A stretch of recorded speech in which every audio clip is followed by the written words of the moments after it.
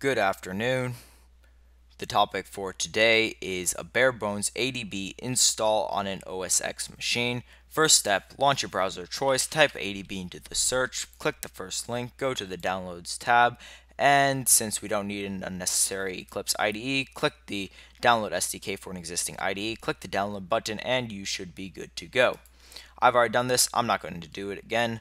Launch your Finder, go to wherever your downloads are, and you should see this zip right here. Expand it, you'll get something that looks like this.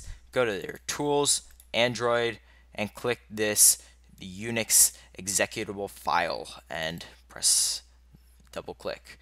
And after we wait for this application to connect to the Android repository, you should see 15 checks or whatever happens to be at the time that will come up, and whatever is there by default is good to install. Press install, click one of these, accept the license agreement, and press install. Once again, I've already done this, I am not going to do it again.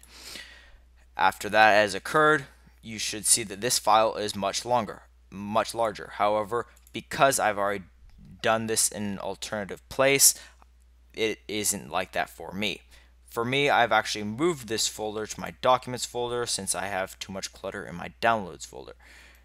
Here you'll see Android, I've renamed it, and go to platform tools. You should see this ADB, but this time we're not going to double click it. Instead, launch your terminal, and you're going to have to familiarize yourself with two commands if you haven't already. If you aren't already familiar with them, the first is ls to list whatever is in your file path, and then the second is cd to actually navigate to that location. Since mine is in documents, Android, platform dash tools, and of course you can use tab to autocomplete what you were typing. Now if you type ls again, you should see this ADB option is right there. Now to actually use ADB and ensure that it has been installed properly, you'll have to use the /ADB devices with an ADB enabled device plugged in. To actually enable ADB on your device, you will have to go to advanced settings or something similar. It is different for every device since most of the OEMs have custom software on their devices. But just Google whatever it is for your device and make sure ADB is enabled.